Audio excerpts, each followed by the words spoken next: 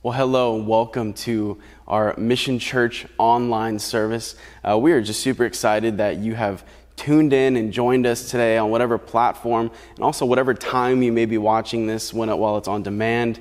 But we are just starting a brand new series this week called Minor Prophets. And we believe it's going to be a blessing, it's going to be rich, and we are just grateful that you get to be a part of this with us. So please enjoy.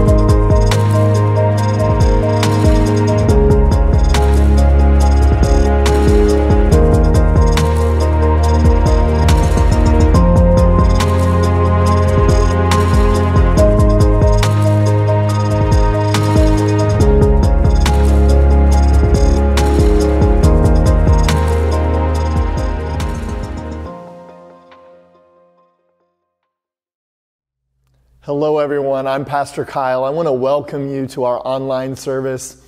We're so glad that you've taken time to join us, and we pray that it's going to be a blessing to you. We're excited this week to start a brand new series called The Minor Prophets.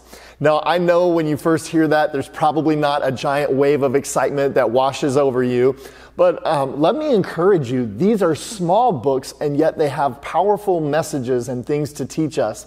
In the Old Testament, you have the major prophets. Those are the larger books. And then you have the minor prophets, which are the smaller books. So major, minor does not refer to the kind of message they shared as much as just how long or how big a book they wrote. And so we're going to be stepping into a series looking at some of these smaller books, some of the books that maybe we've just breezed over in the past, maybe we haven't read before, maybe don't get a lot of time and attention, but have very powerful and relevant messages for us today. In fact, we're going to start this series by jumping into the book of Habakkuk. It's a very short book. It's only 3 chapters long, and yet it's got a powerful message. You see, Habakkuk dealt with a question that I think you and I all deal with. A question that at some point every single human being on the face of the planet will ask themselves, and that question is this: where is God when life hurts? You see, all of us have difficulties in life. It's just part of the human condition, right? We encounter things that are difficult and challenging. Some of you watching right now may be experiencing something very difficult. Maybe you've just had a long season of darkness these last couple of years with depression, anxiety, with COVID, with all of the factors that we've been wrestling with. Maybe you're wrestling with the loss of someone that you love. Maybe you're going through a financial hardship. Maybe a relationship that you care deeply about is on the rocks and you're struggling with that. Maybe there's a health problem or challenge that you're wrestling with. Maybe there's a friend that you know that's going through something hard. And one of the realities is every time we experience something difficult, we tend to ask ourselves, where is God in the midst of the problem? In fact, there's an age-old debate really with the problem of evil and suffering in the world that kind of pits against God this sort of conundrum that says, well, if God is all-powerful and God is all-loving, then why doesn't he do something about the evil in the world? Why doesn't he stop terrorist attacks? Why doesn't he stop school shootings? Why doesn't he intervene, right? If God loves us and cares about us, why does he let that happen? And so sometimes people tend to believe either God's not all-powerful, that he can't stop bad things from happening, or that he really isn't loving and good and he doesn't care. He's not involved in our lives. But I want to encourage you, nothing is further from the truth. We worship a God who cares about us, who's deeply involved in our lives, and yet is all-powerful and sovereign over the universe.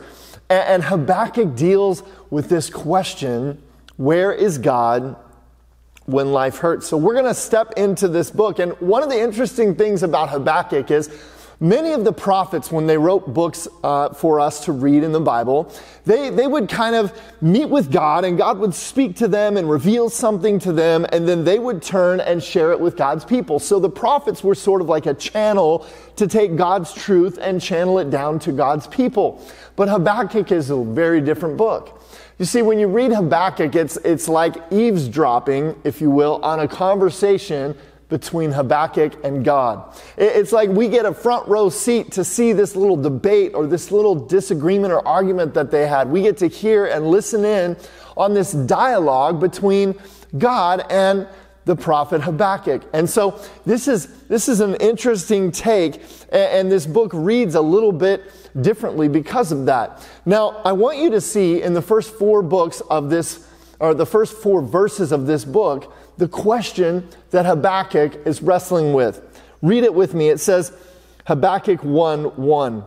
O Lord, how long shall I cry for help, and you will not hear? Or cry to you violence, and you will not save? Why do you make me see iniquity? And why do you idly look at wrong? Destruction and violence are before me. Strife and contention arise. So the law is paralyzed, and justice never goes forth. For the wicked surround the righteous, so justice goes forth perverted. Right? Here's the big question that Habakkuk is wrestling with and that he's asking God. He's asking this question, why is God not doing anything about the violence, the injustice, and the wickedness all around? Habakkuk is living in Judah, right? It was a part of Israel, and Habakkuk is looking around and he sees rising violence. He sees wickedness that's unchecked. He sees injustice that is just rampant through his world. And he wonders to himself, God, where are you in the midst of this? Why don't you do something about it? Why don't you stop it? In fact, he says, destruction and violence are before me. Strife and contention arise. Like, do you ever feel like that in your world? Like you look around and you just see injustice everywhere. You see wickedness and violence on the rise. And you feel like God's not doing anything. And Habakkuk says the law is paralyzed. Justice never goes forth. Right? That's how he's feeling. He's wrestling with this. And he's coming to God with his doubts. God, where are you? And why aren't you doing anything about all the wickedness in the world? In fact, Habakkuk prays this prayer. He says, how long, O Lord? How long until you do something? Right? Have you ever prayed that prayer to God? Right? I mean, God, how long are you going to let racism run rampant in our country? God, how long are you going to let this war in Ukraine just rage on while innocent people get killed? God, how long are you going to allow abortion to take millions of lives of babies every single year? God, how long are you going to just let these violence and wickedness happen in our world? Maybe you've asked that question before. Maybe you've wrestled with the injustice and the wickedness in our world. Now, look at God's answer to Habakkuk, right? They're having this conversation, and God answers in Habakkuk in chapter 1, verses 5 through 7. He says, look among the nations and see. Wonder and be astounded, for I'm doing a work in your days that you would not believe if you were told. For behold, I'm raising up the Chaldeans, that bitter and hasty nation, who march through the breadth of the earth to seize dwellings not their own. They're dreaded and fearsome. Their justice and dignity go forth from themselves. Now, here's the wild part, is God pulls back the curtain and allows Habakkuk to see his plan. And God says to Habakkuk, don't worry, I'm raising up this nation, the Chaldeans, which is another name for the Babylonians. I'm raising them up to bring justice, to bring judgment, right? God says, just trust that my timing and my plan are perfect. God says to Habakkuk, just wait and trust. I have a plan that's working that you don't even see or understand.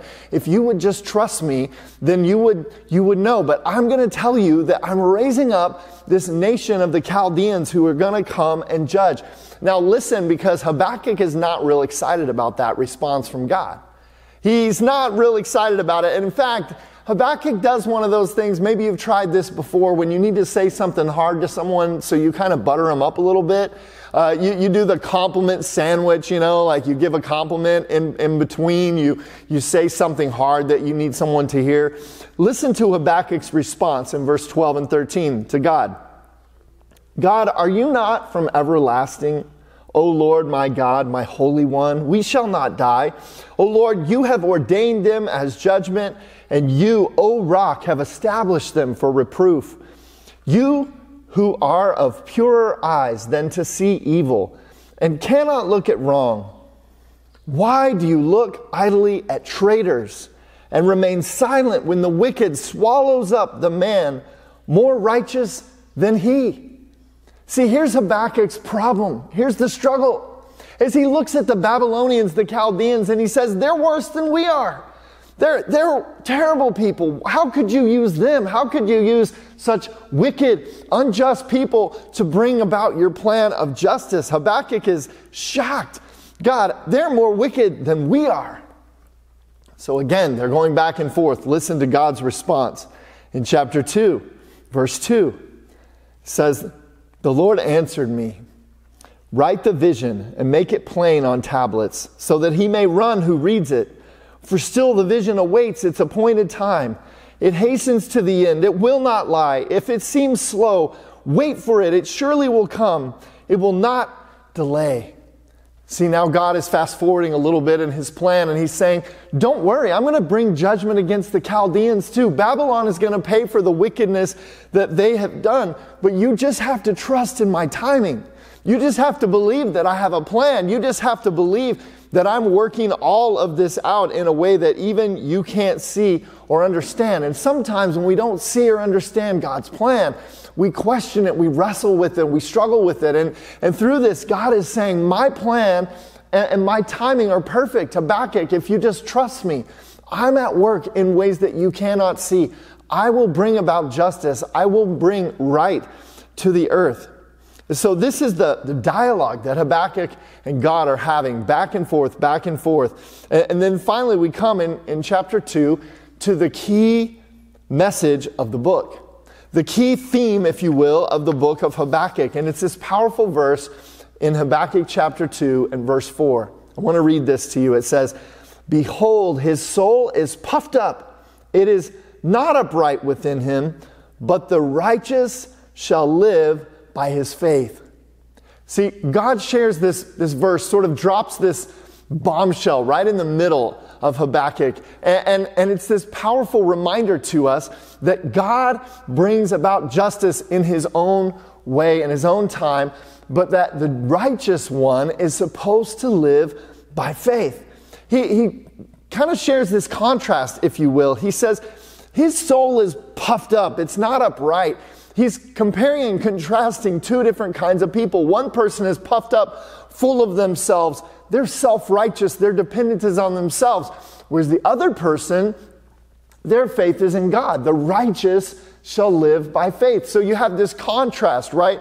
That God is drawing between the proud Babylonians and their impending destruction. They're puffed up, self-righteous, depending on themselves, full of themselves, versus what he's calling the people of Israel to trust in him, to humble themselves, and to depend on him, to trust in him.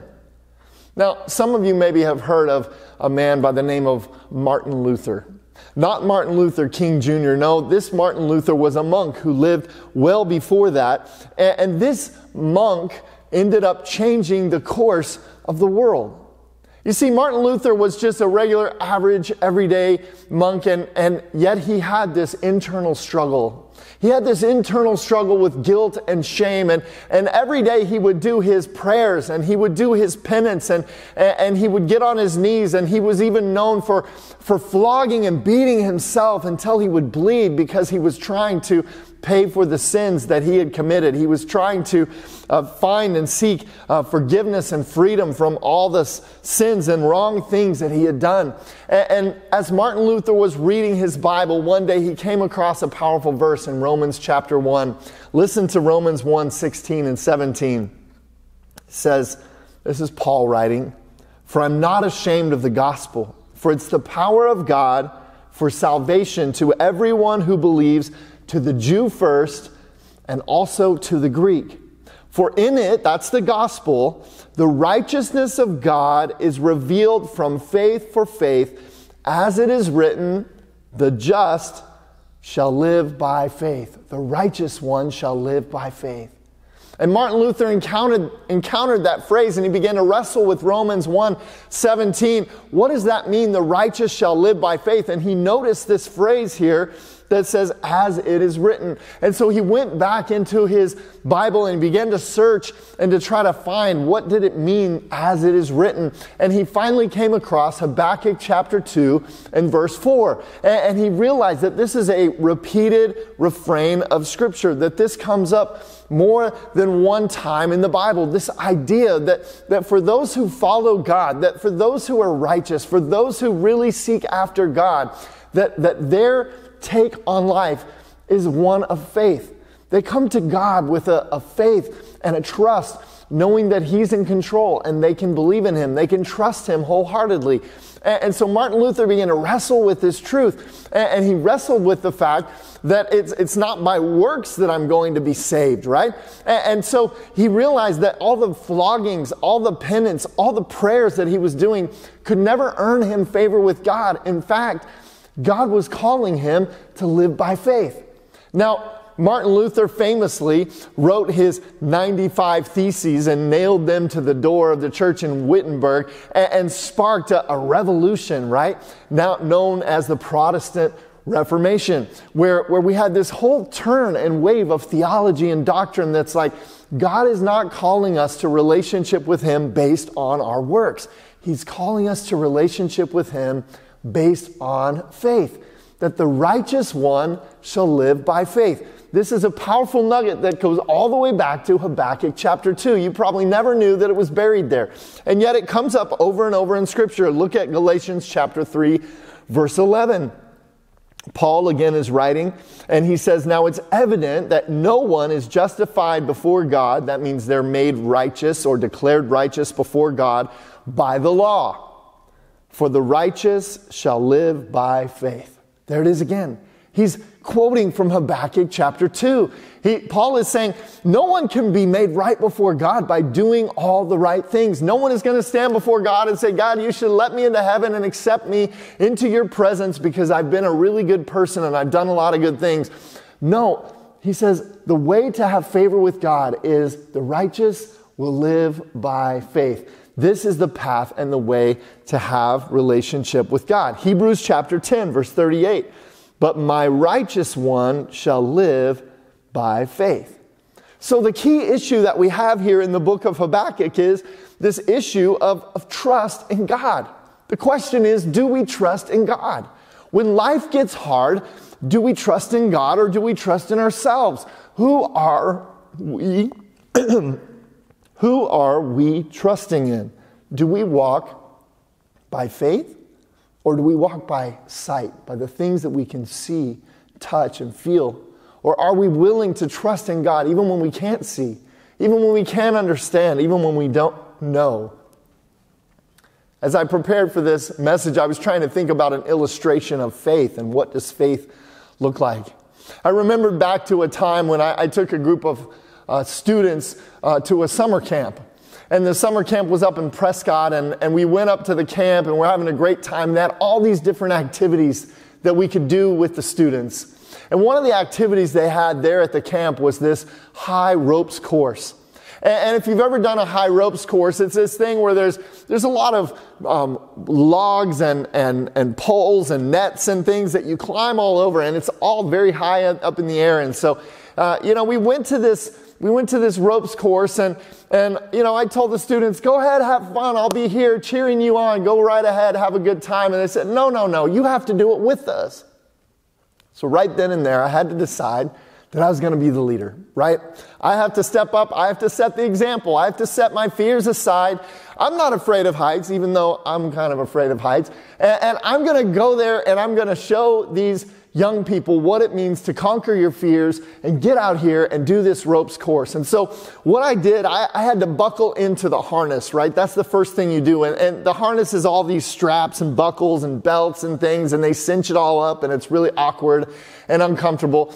And on the back of the harness, see, there's a hook where they attach a rope. And that way, when you're climbing on all these elements, if you're to fall, then that will catch you and hold you. Now, of course, I'm climbing up on this and I'm thinking, I don't need the rope to catch me. I'm going to hang on because I don't want to fall. I don't want to test to see if this rope is really strong enough to catch me, if this harness is really secure. I would rather just do it on my own. I'm going to hang tight to the ropes and I'm going to just go through this. So first of all, it started out with this ladder. You climb up the ladder. I'm thinking, I got this. I've climbed ladders before. It's not hard. My feet are each on a rung. My hands are each on a rung. I can hold on. I'm okay. This is good. Then I get to the top and there's kind of this big netting piece there made out of ropes and stuff, and you had to kind of grapple onto the ropes and climb across, and shimmy your way across. And once again, I thought, this is awkward. It's moving a lot. It's shaky, but I think I can handle this. My feet and my hands, even if I miss a step here or a grip here, I've got, other handholds here, and I can kind of maintain this. I'm going to be okay. Then I got to the next part of the ropes course, and it was a long log, and you just had to walk straight across that log. All right, this log is probably about this big around, and you just literally had to walk across. There's no railings, there's nothing to hold on to. You just had to balance your way across this balance beam to the other side, and it was probably 15 feet across. Now, if the log was on the ground, it would have been no problem. I could walk back and forth on that all day and never feel like I was going to fall. But when you're 20 feet up in the air, then you're looking down at the heights and your knees are starting to shake and your palms are getting very sweaty and you're thinking to yourself, man, I don't know. And I was even tempted, right? If no one else had been there, I would have been tempted to get down on my hands and knees and kind of crawl across this thing, But I thought, I have to be tough. I have to be strong. I'm the leader. I have to demonstrate to these young people what it means. I'm gonna put, one foot after the other. I'm gonna make my way across this log. So I slowly stepped out. I balanced myself. My knees were shaking, but I made it across the log. And I thought, finally, I'm good. This can only get better from here. I've pretty much conquered the ropes course. I should be fine. Well, little did I know that the last element of the ropes course, right? The last thing that you were supposed to do, you're supposed to climb up this telephone pole and stand on top of the pole, right? And then you're supposed to jump out and try to catch this trapeze swing bar, right? And that was the way you get down from this ropes course, right? There was no ladder to climb back down, no slide going down. No, you had to jump out.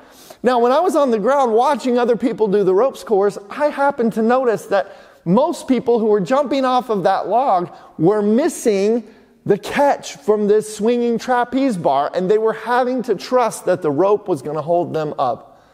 Now, I was scared out of my mind. I climbed up to the top of this telephone pole, and literally my knees were shaking, and you're trying to stand up on top of this pole, and it feels like the pole is moving like this, and you've got your feet on top, and man, it is nerve-wracking, and gosh, if I have sweaty palms just thinking back to that moment. And I remember standing there on top of this pole and I'm just sweating and I'm thinking to myself, what am I doing up here? This is the craziest thing in the world. I would never be doing this if it weren't for the peer pressure of all these students watching me.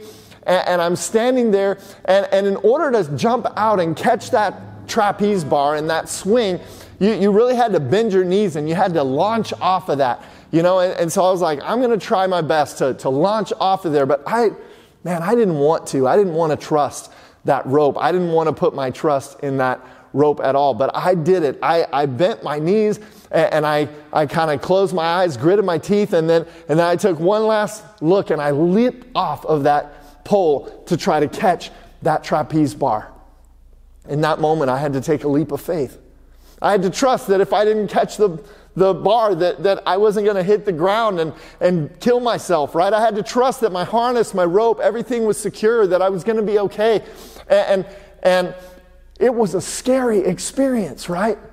Now, I want you to know, just for the record, I did catch the trapeze bar, right? I did. I had to show the kids, right? This is how you do this thing. But even then, you had to let go of the trapeze bar to drop to the ground. There was no way. And so you still had to take this leap of faith. You still had to trust that the harness was going to catch you. And I feel like that is a little bit of an illustration of our lives. I feel like we're kind of going through lives, and in a way, at times, we don't want to. We want to trust in ourselves. We want to trust in our own ability.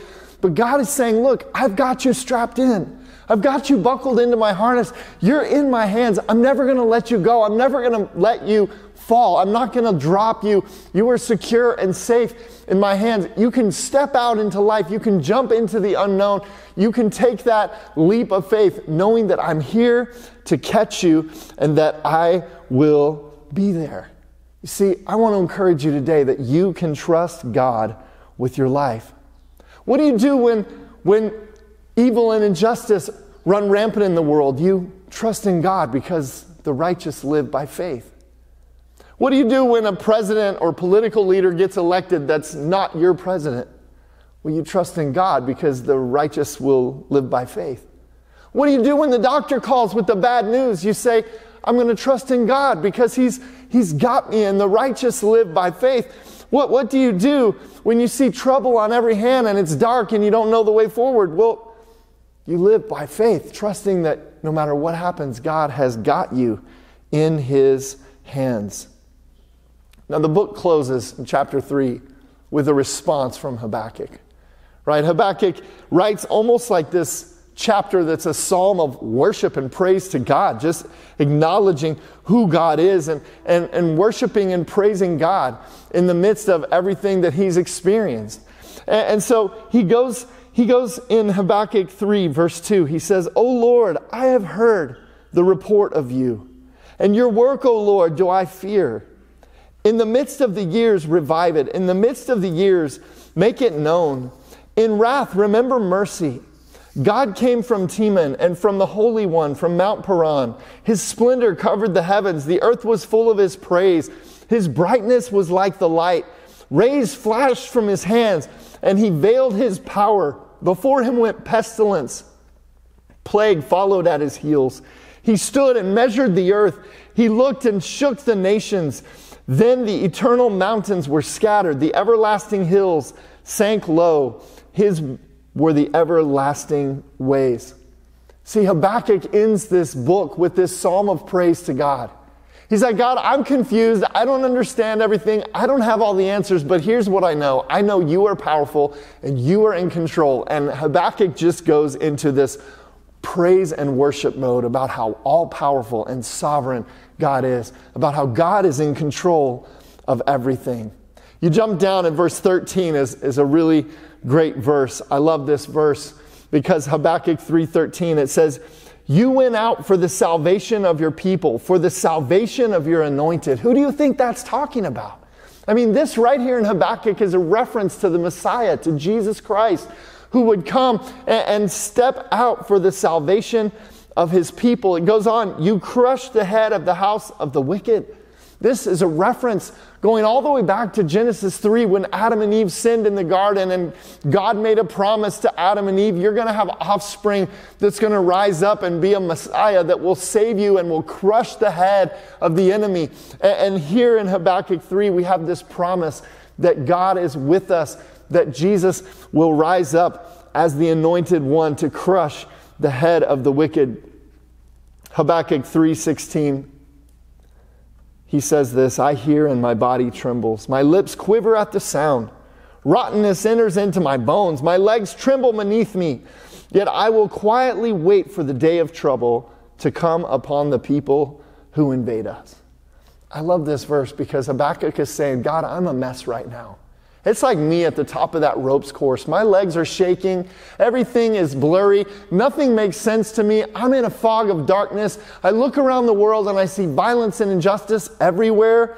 But I will quietly wait for your plan to unfold. That's what Habakkuk says. I'm going to trust you. God, I'm going to be the righteous one who lives by faith. Even though my life is a mess right now, I'm going to trust you that you are in control. And the last few verses of Habakkuk, so powerful. Habakkuk 3:17 through 19. He says this, though the fig tree should not blossom, nor fruit be on the vines, the produce of the olive fail, and the fields yield no food, the flock be cut off from the fold, and there be no herd in the stalls, yet I will rejoice in the Lord. I will take joy in the God of my salvation. God the Lord is my strength. He makes my feet like the deer's. He makes me tread upon high places. Habakkuk is saying this, God, even if I lose everything, I will still trust you. He has these references if there's no cattle in the stalls or if the crops don't produce. He's talking in references that his people would understand because they didn't have money in banks. They had crops in the field. They had cattle in the stalls. And Habakkuk is saying, God, even if everything I have is stripped away, even if there's no money in the bank, even if the stock market crashes and my portfolio crashes and burns, God, even if I have nothing for my retirement, God, even if I have no food in the pantry to feed my family, God, I'm still going to trust you. That's what Habakkuk is saying. He's saying, I will trust you in the midst of the darkness. God, you are enough. And so what is our response to the book of Habakkuk? I mean, this is an old book written many, many years ago, and yet Habakkuk tackles this question of what do we do when life gets hard? And the thing that we have to ask ourselves right now as we wrap this message up is, what do I need to trust God for? Where is it in my life that I'm not trusting God completely? Where is it that I'm not resting in His sovereign control over the universe? I mean, most of us, we don't have to trust God for where's our next meal coming from or where are we going to sleep tonight. No, we live in a blessed culture. We're provided for. We don't worry about where our next meal is coming from. But can I ask you this? Can I ask you, have you trusted God for your future? Have you trusted God for His plan for your life? Have you trusted God for your significance? Right? I mean, some of us are striving and seeking to be something or to matter in this world, but have you trusted God with that? Have you trusted God with your happiness, with your expectations? Have you just said, God, even if all my expectations aren't met, I'm still going to trust in you. I'm still going to walk with you and believe that you are enough. You see, one of the main lessons of Habakkuk is that our peace, our inner peace, doesn't depend on our outward circumstances or prosperity. It's about faith and trust in God. Maybe some of you watching would say, Pastor, I've never trusted God for anything in my life. And I want to encourage you and invite you to take that very first step. To say, you know what, I'm tired of trying to do life my own way. I'm tired of depending on myself. And I want to turn and I want to come to God and trust Him, to trust what Jesus did for me on the cross when He died, to pay the price for my sins, to come to that same realization that Martin Luther came to, that I can never work or earn favor with God, that I have to just trust that what He did for me is enough and rest in that. And today, can I encourage you to reach out to God by faith and be saved, to trust Him, believe that He has your life in His hands. What are we to do when life gets hard? We're to trust in God. What are we to do when we don't understand? We're to trust in God. What are we to do when we can't see a way forward? We are to trust in God because the righteous shall live by faith. Let's pray together. Father, thank you for your word and thank you for the encouragement of this book. That we need to walk by faith, that we need to trust you, that we need to rest in you. God, even when life doesn't make sense, even when we don't understand. God, thank you for Habakkuk and his vulnerability, his transparency, coming to God, saying, God, how long? And really wrestling with his doubts and fears. And thank you that you met him right where he was at, and you met his doubts and fears, and you gave him hope. And that, Lord, by the end of this letter that he wrote, by the end of this book, he had turned. His worry was now turning to worship. His fear was now turning to faith. God, thank you that you did this work in his heart. And I pray now for the one watching that, God, you would do the same for them. that you would take their fears and turn them to faith, that you would take their worries and turn it to worship, that you would help them to see that, God, you have a purpose and a plan in this life, and that we can trust you even when life gets hard. And so, God, right now I pray for the one who's never trusted in Jesus, that maybe today they would take that very first step to put their faith and trust in the one who loves them so much. God, thank you so much for how you love us. We pray all these things in Jesus' name. Amen. Church, thank you again for watching. It's been an honor to be in God's Word together with you. I hope you'll join us for the rest of this series as we unpack some of the books of the Old Testament and the minor prophets. Most of all, I hope you have a blessed week and that you remember you are loved. Well, hello, everyone. That was an incredible message in the book of Habakkuk, and we hope it was a blessing to you. We just have a few announcements today, but first and foremost, we would love for you to connect with us. There is a button on the platform you are watching on that literally says connect with us. If you can click that, it'll take you to a page that just allows you to let us know how we can be praying for you. You can fill out some info just so we know that you're here watching with us. We want to know who's here. We want to know who's watching with us. And even more so, we want to be praying with you. We want to know how we can celebrate with you in what is going on in your life. And so please let us know. Please click that link to connect with us today. Here at Mission Church, we love to talk about these three ways that we can be connected. And that is to worship, that is to serve, and that is to grow. And you are obviously engaging in the worship aspect right now by just joining us in our online service. And we have people coming on Sundays and enjoying our worship service with us and engaging in that. And also the last one, growing. We have small groups going on right now. We have Bible classes going on at our church every Tuesday night. And people are growing. People are growing in their faith, growing in their knowledge of the Scripture. And so today I want to focus on the middle one, and that is serve. Now, this is huge because we believe that this is a huge part in being engaged and building the kingdom of God and building the church, right? The bride of Christ. And we want to just encourage you to pray and to think about how you can connect more and be more engaged with us as a church. And there is a serve button on the platform you are watching on. You can click that. It's going to take you right to our website. If you want to go just straight to our website, it's joinmission.com, and you can click on the Serve tab. And there are plenty of ways to serve here at Mission Church.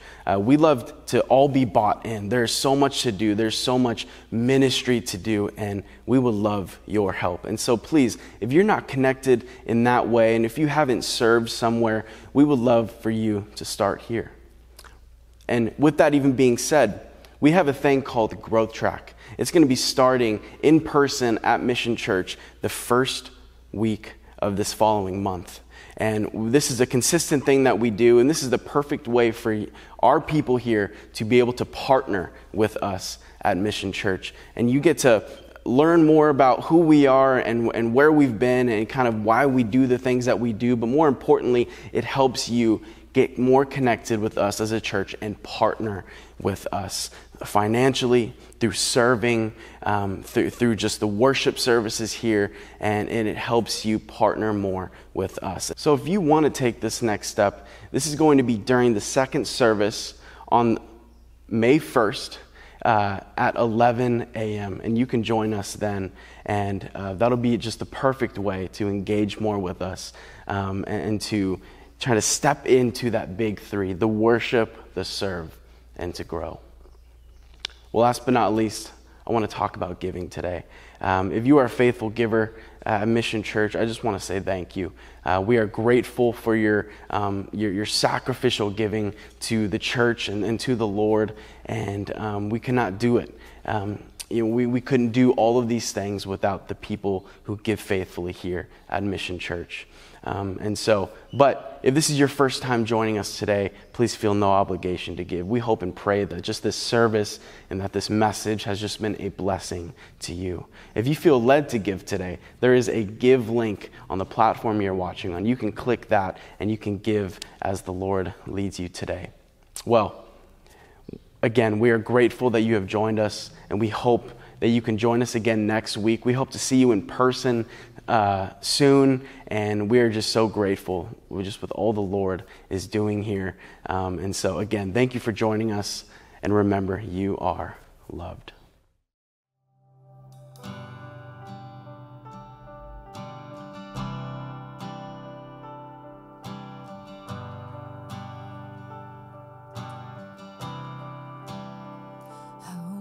The chasm that lay between us, how high the mountain I could not climb.